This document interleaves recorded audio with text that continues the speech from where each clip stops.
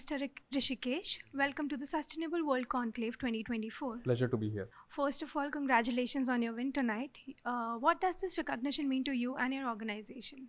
So I think recognition from a reputed, publication like Business World is a matter of great pride, and we hope to keep winning every year, and hope to keep rising up the ranks, and soon become India's most sustainable company. So this gives us a lot of momentum and impetus, and also the recognition that we are on the right track in our sustainability journey.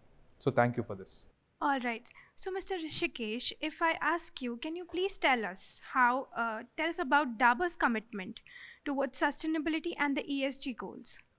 So if you look at it, well before sustainability became a big buzzword in the industry, Dabur has been doing this for generations altogether by the way that we have protected Ayurvedic herbs, which form the core of our business.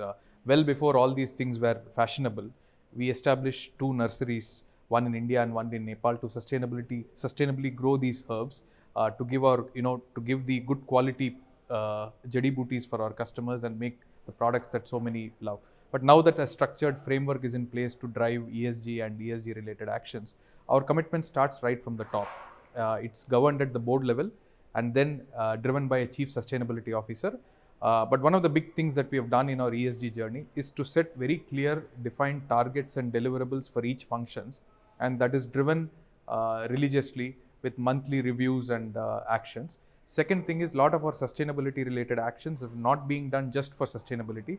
They are being done because they also, along with sustainability, also give business benefits. And when there is both the things happening in parallel, the journey goes a whole lot faster. If I can give a simple example like a solar, right? Solar is one of the things that you can do.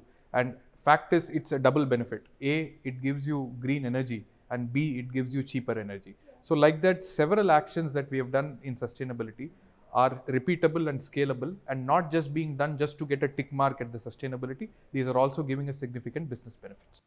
All right. So my last question to you would be, sustainability has been a concept around here in the market, and it's the word right now.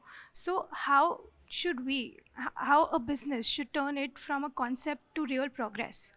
Right. I think it starts from the top in very clear vision setting and target setting.